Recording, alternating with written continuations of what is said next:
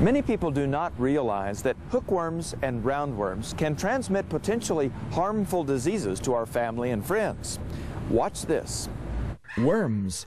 Not a particularly fun topic, but one that's growing in importance for both animal and human health. Many puppies and kittens are actually born with these worm infestations, contracted from their mothers, and can easily acquire new infestations from soil and other sources in the environment. According to a nationwide study of shelters, 52% of shelter dogs from the southeast states are infected with worms that can potentially cause human diseases. Nationally, the number is about 36%.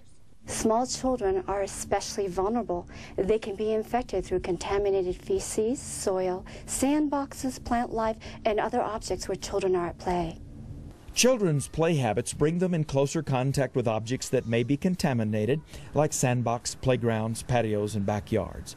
According to the Centers for Disease Control, an estimated 10,000 cases of roundworms in people occur every year in the United States. Children infected by roundworms and hookworms can suffer from serious conditions called larval migrans, which may result in permanent visual or neurological damage.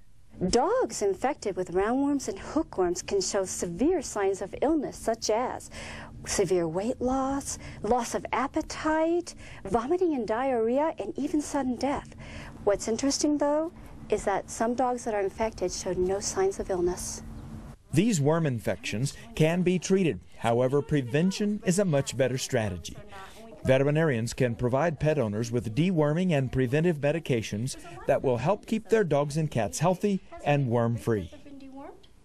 This is a perfect example of how you work with your veterinarian to prevent potentially expensive and very serious disease. I'm Dr. Jim Humphreys reporting.